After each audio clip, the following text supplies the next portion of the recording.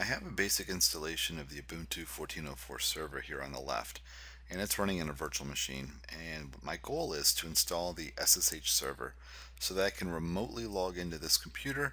And once I remotely log in, I can usually do one of two things. I can either send commands to it that will allow me to manipulate or run the operating system from another location, or I can also use it for file transfer.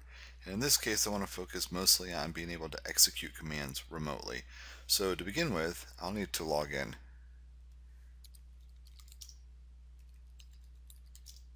And before I install anything, it's good practice to update your repositories. So sudo apt-get update.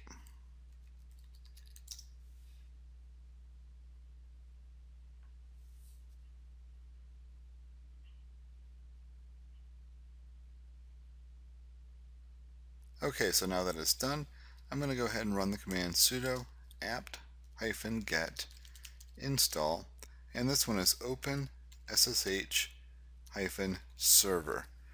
And I'm going to go ahead and hit enter. And this is going to install the package. Now the default here, if I hit enter, is yes. It's going to ask if I want to install the following packages. So I'll just go ahead and hit enter.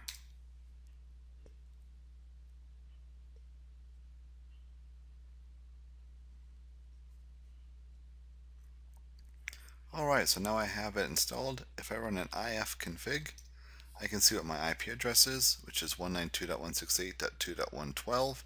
And again, if you are running this on a virtual machine, you will want to make sure that the adapter for the network adapter on this virtual machine is on your local subnet.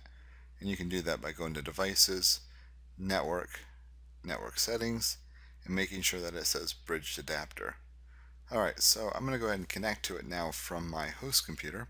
So over here I have PUTTY downloaded, and it's a free application, which is very common on the Windows platform to connect into a Linux computer.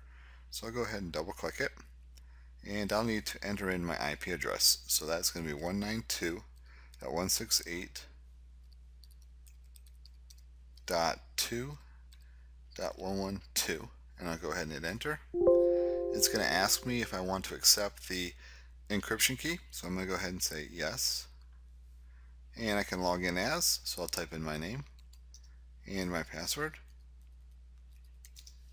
And I've logged in. So now I'm remotely logged into the same computer that I have for the Ubuntu, remotely using PUTTY, using the SSH protocol, which is encrypted. So this is a great way to remotely log into another Linux computer or a Unix-based computer using the SSH server.